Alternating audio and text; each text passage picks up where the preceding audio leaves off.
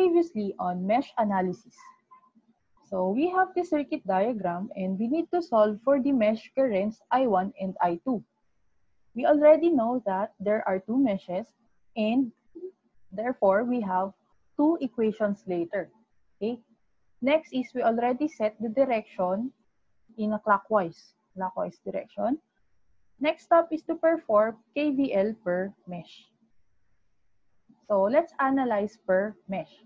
So let's look first at the first mesh, mesh 1. So KVL at mesh 1. So this is the first mesh. So we have currents I1 and also another current I2 that acts upon the first mesh through R3, the 3 kilo ohm resistor here, because there are currents I1 and I2 flowing in this resistor, which is also a part of mesh 1. So again, for KVL, KVL is what? The summation of V rise equal to the summation of V drop. So this consists of the voltage sources. This one consists of the voltage drop per resistor.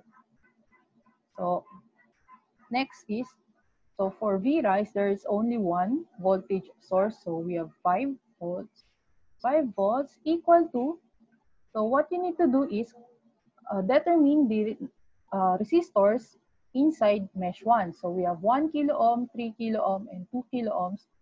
Therefore, you need to add it up multiplied by the current flowing in this mesh. So I1. So positive 1K plus 3K plus 2K times I1 minus negative 3K I2. So where does this come from? This one. So again, at mesh 1, there is a current that also acts upon it through 3 kilo ohms, which is I2. This one is negative because the dominant mesh for currently is mesh 1. So the dominant current for now is the current I1. And look at the direction of I2. So current I1 is flowing from this point going this point. Current I2 flows from this point going up. So it is a contradicting current. It contradicts the flow of I1. Therefore, this one is negative.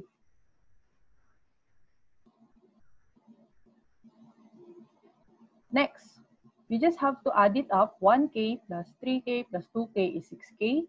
6 kilo ohms times I1 minus 3 kilo ohms times I2. So that is our first equation. Okay. Next, look at the second mesh. So KVL at mesh 2. So let's have the summation of V rise equal to the summation of V drop. So as you can see here, okay, before we proceed, we have current I2 at mesh 2. And still, there is I1 here that acts upon the second mesh through the resistor R3. Okay, so you need to remember that we will have two unknowns later on. Okay, so next, V rise. So the only voltage source that we know here or we can see here is 7 volts. So we have 7 volts equal to, next is, let's have all the voltage drop. So, okay, let's add all the resistances inside mesh 2. We have 4 kilo ohms plus 3 kilo ohms plus 5 kilo ohms. So multiplied by the dominant current I2. So right now we are in mesh 2. Therefore, I2 will be the dominant current. So I2. Then we will subtract the effect of 3 kilo ohms multiplied by the current I1. Okay. This one is negative because the current flow of I2, our current dominant, currently dominant current is, it flows from this point going this point. So essentially in R3, so current is from this point to this point. So current I1 is flowing from this point to this point. So it is a contradicting current.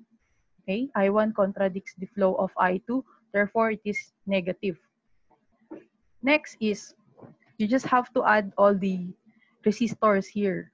3K plus 4 plus 5. So we have 12 kilo ohms. Okay? So 7 equal to negative 3 kilo ohms times I1 plus 12 kilo ohms times I2. That is our second equation.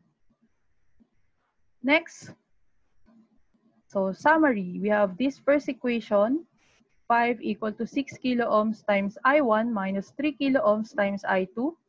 Second equation is, we have 7 equal to negative 3 kilo ohms times I1 plus 12 kilo ohms times I2. So this can be solved by system of equations. It can be elimination, substitution, or you can use reduced row echelon form, etc. Whatever you want, okay? But for me, I'll be expressing this in matrix form, okay? And you can do this in your calculator and it will yield an automatic result, okay? You can use your equation mode in your calcu. So just plug in the values. So 6K, for the first equation, we have this coefficient, 6 kilo ohms, and then negative 3 kilo ohms, and then the constant 5. Okay. Second equation, we have negative 3 kilo ohms plus 12 kilo ohms, and then the constant value 7. So this one's I1, this one's I2. We're solving for the mesh current I1 and I2. So if you plug this in your calcu, you will yield 0.0012857 amperes, or we need to express this in milliamps, so 1.29 milliamperes. Next is we have 0.0009 amperes, or in milliamperes, it's 0.9047 milliamps. Okay, so we already know the currents I1 and I2. Okay, if you wanted to know what are the voltage drop per resistor, so you just have to multiply the resistance times the current. So you have for V, okay, voltage for 1K, 2K, 4K, and 5K. It's easy, right? Because there's only one current flowing through that resistor, that given resistor. So you just have to multiply it. Use Ohm's law. But for R3 or 3 kilo ohms, you need to what? Subtract the current from the other one, because the current is what's this? They are contradicting.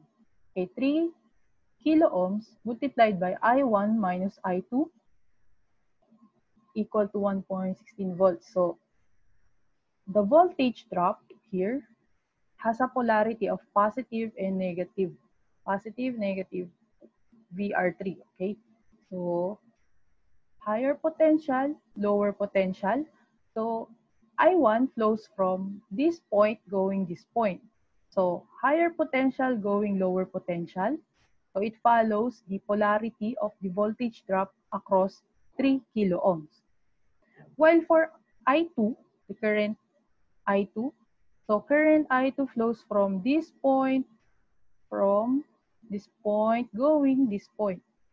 So this point to this point. So it contradicts the polarity provided here. Okay, should be this one's positive, this one's negative, higher, lower potential. Current flows from this to this, so it follows the polarity. Therefore, I1 is the one which is positive and I2 is the one negative. Okay, because this one contradicts the polarity provided for R3. Okay, that's it.